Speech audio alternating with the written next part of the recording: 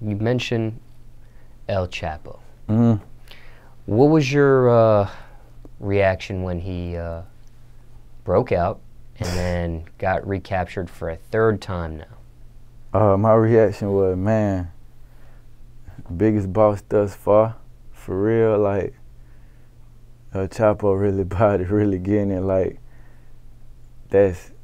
ain't nobody never did that in history. Get out of jail.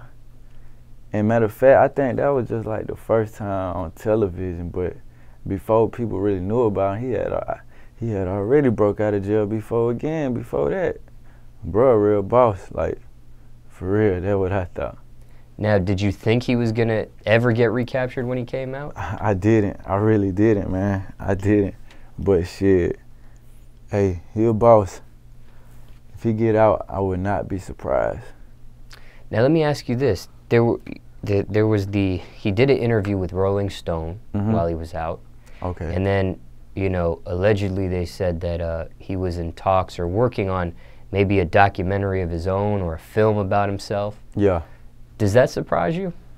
Hell nah, that don't surprise me. Nah, that do surprise me, 'cause I ain't gonna lie, the actor who I seen, I was like, damn, that's some crazy shit. Sean Penn?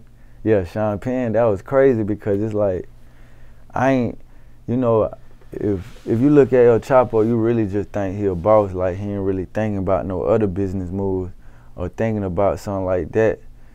So I was like, oh shit, he want a documentary about himself. So okay, that's gonna be crazy. Then to be talking with Sean Penn, like that's one of the craziest action actors ever. Like bro crazy with it. So that's gonna be crazy. He got the right person for that job.